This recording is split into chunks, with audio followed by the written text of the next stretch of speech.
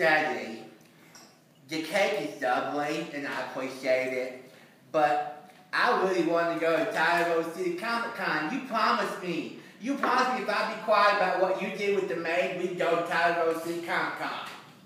Well, I just wanted to give you some options. I'm not going to take no options. You said if I didn't tell about you and the maid, we go to Tyler City Comic Con sponsored by toursoftyler.com this year. Well? And why am I white? What's up with that? I just want to know. It was a very interesting night. All right, tell me on the way to the Comic Con. Let's go now.